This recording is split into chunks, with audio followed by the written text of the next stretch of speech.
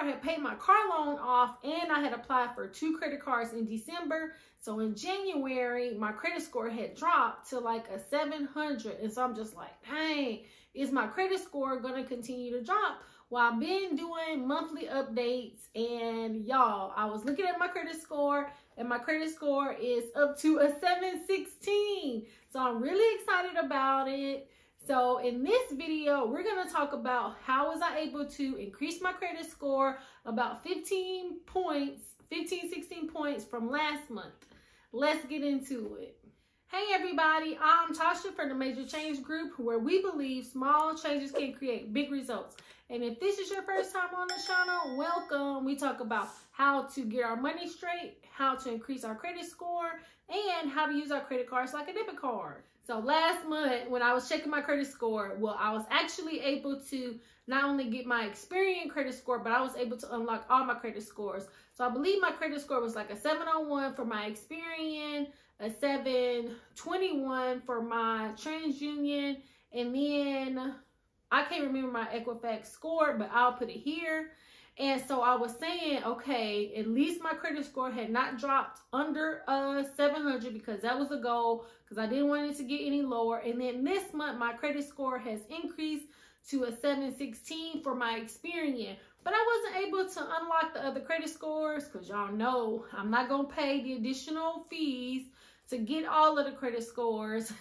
So in this video, we're just going to talk about my Experian credit score, and I am really excited about it. So while I only have the free version of the Experian, I really like that they send you emails. They probably send me like a couple of emails a week, but this email caught my attention because it was stating that, well, congratulations with your credit utilization, you know, being 1%, that's really helping your credit score. And it was saying that, you know, with your credit utilization, you really want it to be 30% or lower. But it was saying that if you can keep it 6% or lower, that's when, you know, that's elite status right there. So we want to make sure that we are keeping our credit utilization low.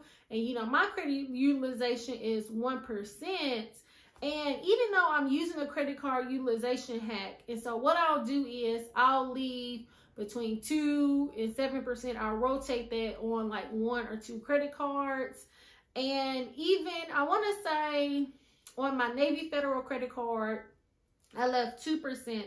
And then on my American Express, I thought that I had left 7%, but I left 9%.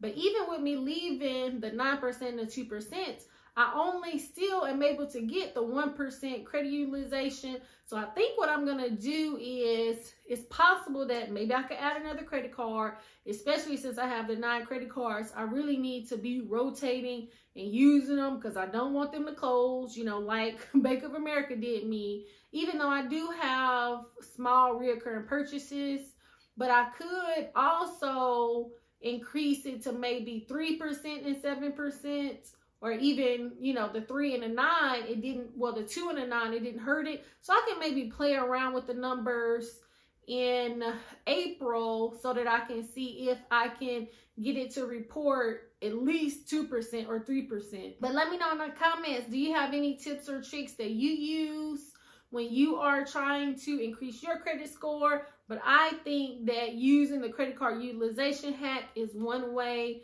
to increase your credit score. Now, on the other hand, if you have a high credit card utilization, you really want to decrease that utilization. So start at 30% and then lower. Now, I know y'all got those tax refund checks because we still, you know, March and in April. So I know y'all got those tax refund checks. So possibly consider maybe not taking all of the money, but maybe using some of it to pay down on the credit card debt so that you can get the utilization down at least 30% or lower, and then work to get it 10% or lower, and then 6% or lower. The lower, the better. And so what I like to do with the credit card utilization hack that I use, like I said, I like to use 2 credit cards, but I might end up adding a 3rd credit card.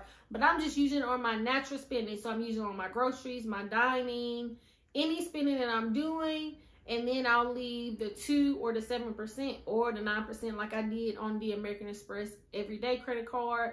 And then after the statement date, then maybe like a couple of days after the statement date, then I'll pay the credit card off. And then that way I'm not paying any interest on the credit card, because I would say that's the main thing, especially if you're doing credit card churning or stuff like that, but you're getting the points, the rewards, the cash back. You really don't want to be paying interest on the credit card, because that's going to be eating up the whatever the rewards or cash back that you're going to be getting. So I like to suggest using, not paying any interest on the credit card.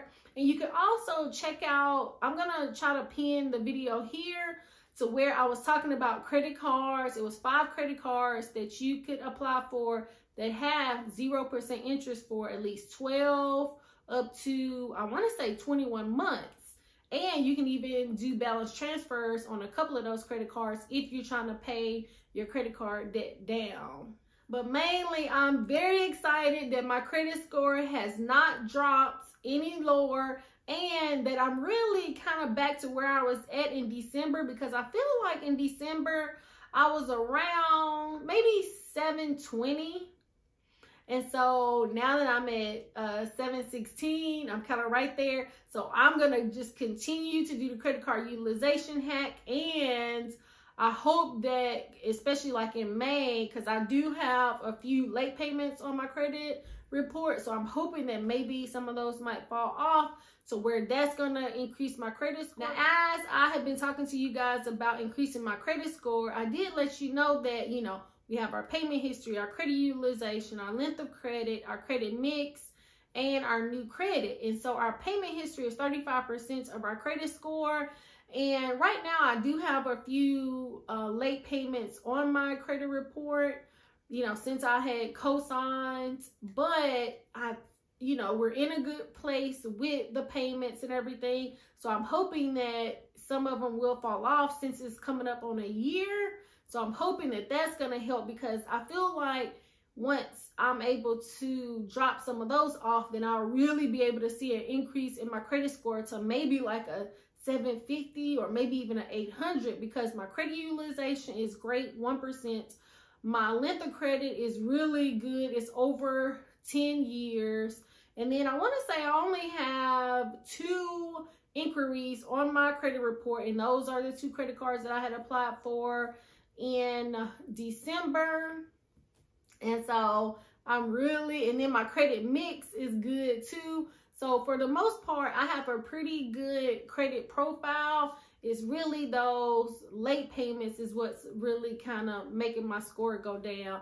So it's very important that we, make sure that our payment history is really good. But let me know in the comments, when you have paid off debt, let's say a car loan, some student loans, or any debt that you have paid off, how did it impact your credit score? And then how long did it take for your credit score to increase? Well, I hope that this video was helpful. Please like, subscribe, share with a friend, turn your notification bell on so you will be notified when new content drops.